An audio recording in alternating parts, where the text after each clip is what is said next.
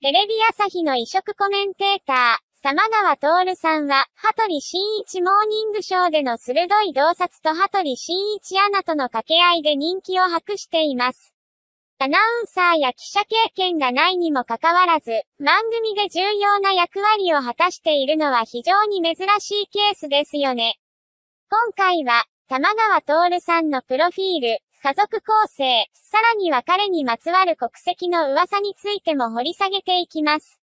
彼の起源と影響力のある背景に迫る詳細を、ぜひご覧ください。日々の放送で見せる玉川徹さんの魅力に迫る秘話も満載です。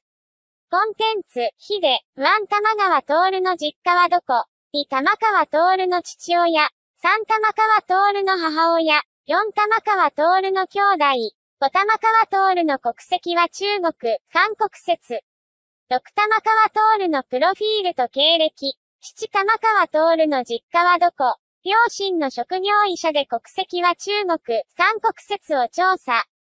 まとめ、玉川徹の実家はどこ？玉川徹さんは宮城県仙台市の出身ですが、子供の頃に同じ宮城県の角田市に引っ越しをしたそうです。両親は現在でも角田市に住んでいるとのことで、玉川徹さんの実家は宮城県角田市ということになります。玉川徹の出身中学。玉川徹さんの出身中学校は、仙台市立五条中学校です。中学校卒業までは仙台市にいたのですね。角田市に越したのは中学卒業後ということになります。玉川徹の父親、玉川徹さんの父親は一般人ということで、名前や職業などの情報は公開されていません。ですが、噂では父親は医者ではないかと言われています。玉川徹さんが頭脳明晰なことや玉川徹さんを大学院まで通わせた資金力から、そんな噂が出たようです。頭がいいのとお金持ちの両面で父親の職業を医者と決め込んだための噂のようですね。しかし、玉川徹さんの父親が医者だという確たる証拠はありません。玉川徹の母親、父親と同様の理由で、玉川徹さんの母親も医者ではないかと言われています。ですが、玉川徹さんは番組で両親が医者だと言ったことはありません。確かに玉川徹さんは頭のいい家系なのでしょう。しかし、頭が良く、裕福だからといって医者とは限りません。玉川徹さんの両親が噂通り、医者だとしても年齢からすでに引退していることでしょう。玉川徹の兄弟、玉川徹さんは2人兄弟で、弟が1人います。弟も一般人のため、名前や職業など詳しい情報は得られませんでした。ですが、子供の頃の玉川徹さんの弟はかなりわんぱくだったようで、番組の中で、弟は秋田県に乗った、という話をしたことがあります。また、玉川徹さんは我が家では弟が犬より下でしたという話もしています。とどていの話題を出すということは兄弟仲が良い証拠ですね。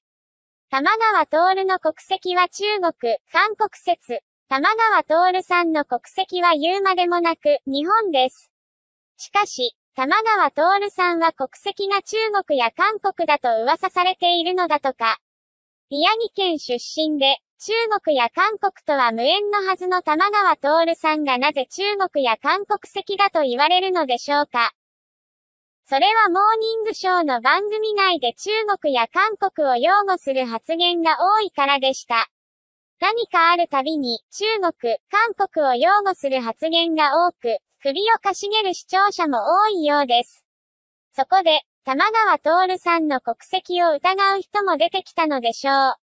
しかし、玉川徹さんは、あくまでも日本を思っての発言だと主張しています。日本のこと考えて喋ってるんです。と、中国や韓国を擁護していることを否定しています。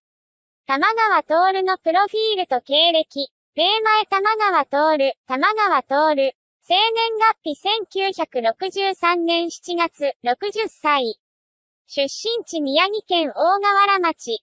最終学歴京都大学大学院農学研究科博士課程修了。